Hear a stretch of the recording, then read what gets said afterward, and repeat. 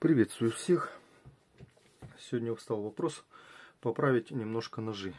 Вот. Я их немножко выровнял. Принесли ножи уже с большим седлом были. На гриндере я их выровнял. Выравнивал я их не так, а именно вот так выравнивал их. Вот. Зажимал и к ленте дать им плоскость. Как на плоскошлифе получился. Только на плоскошлифе у меня вот так вот зажимали и проходили. Ну, я на гриндере сделал вот так вот. А теперь надо им немножко поддать острия. Они острые, но все равно желательно еще острее сделать. Можно взять станочек KosiM апексный. Довольно хорошие магниты здесь стоят. Делаем как? В таком положении нам не хватит вертикального штока вот, длины. И выставить под 45 градусов. Вот. Тут у нас максимум, что мы сможем сделать, это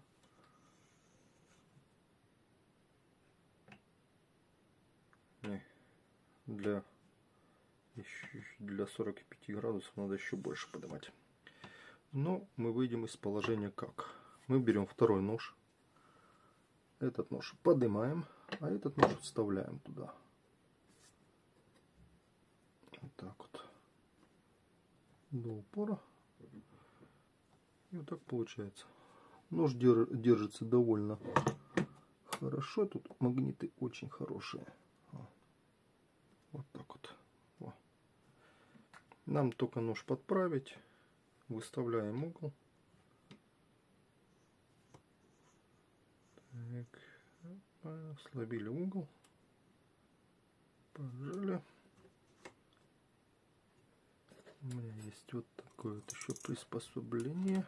Сюда пружинка. Вот так вот. А этот отпускаем в свободное. Тогда я могу двигать их по круговой. Ну и все.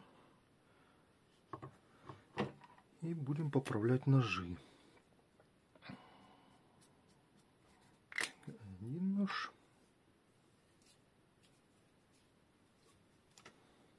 Точнее. Так.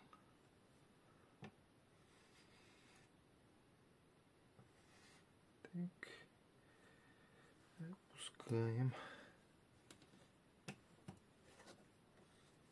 Хорошо струбцинкой зажать его. Так. Так. Во. Все. Угол словили по всей плоскости. И все. Будем поправлять ножи. Так, можно еще чуть-чуть опустить. Вот так вот.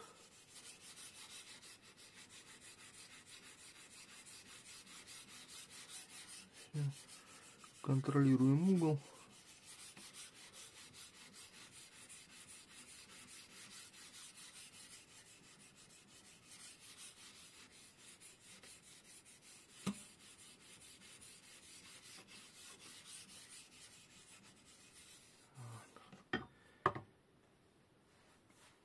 Так. Или взять приспособу.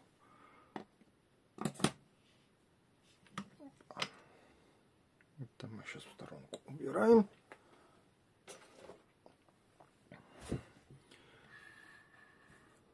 Станок и приспособу.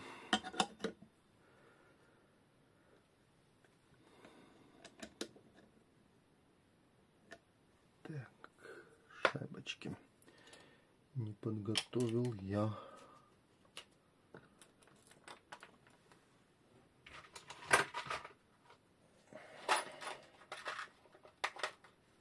Так, одна.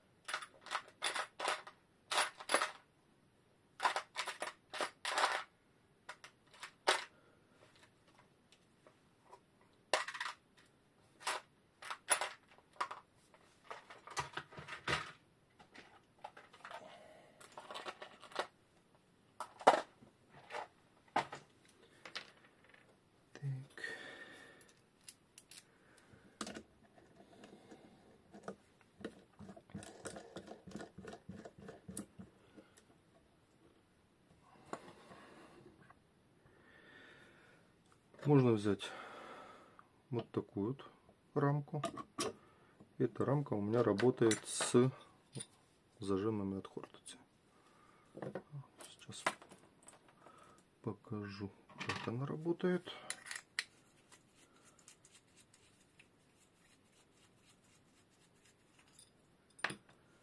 Откручиваем болтики на зажимах.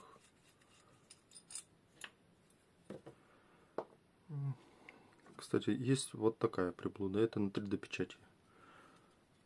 Это именно под эти же так же само зажимы. Это я разрабатывал. Так, что у нас тут?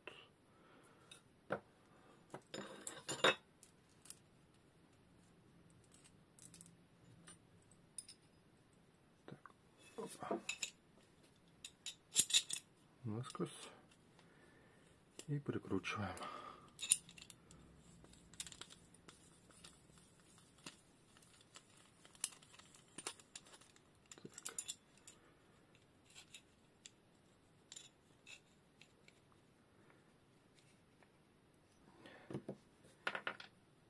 Следующий.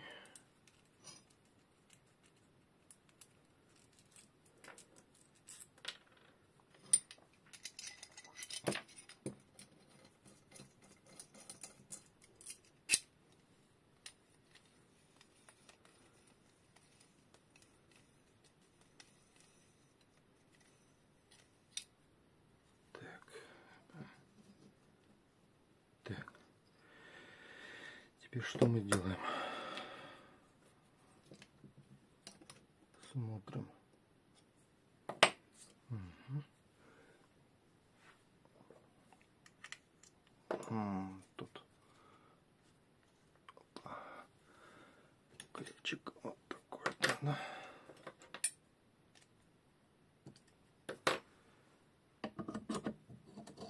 Вставляем.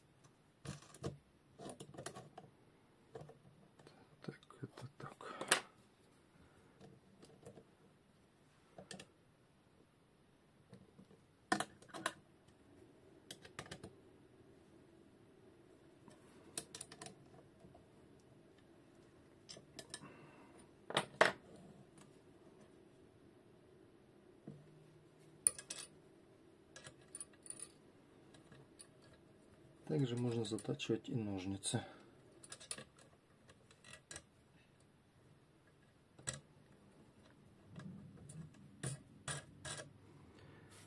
Так.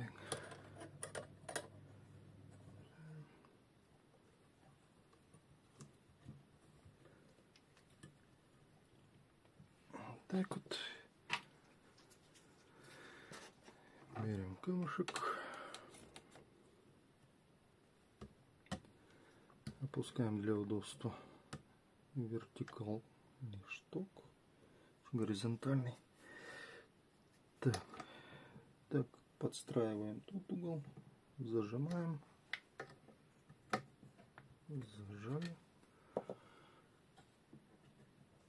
зажали, все, и погнали работать.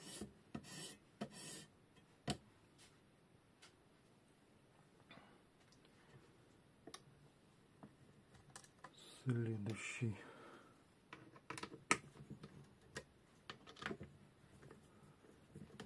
Вариант.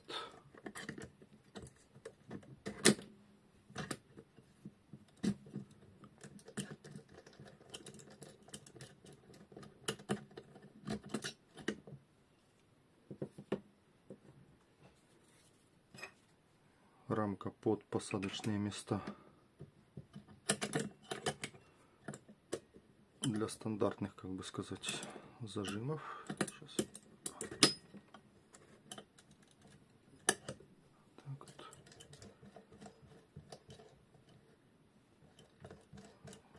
Тут уже на вкус, как бы говорит, и цвет. Можно поставить один зажим, маленький, и в него зажимать. Можно зажать большой зажим. Можно взять зажимы от своей точилки. Можно взять косимовские зажимы. Можно также взять зажимы от Хортицы. Вариантов, я думаю, более чем достаточно. Чем хорошо такую рамку иметь подвижную, мы можем угол подстроить тут, как нам удобно.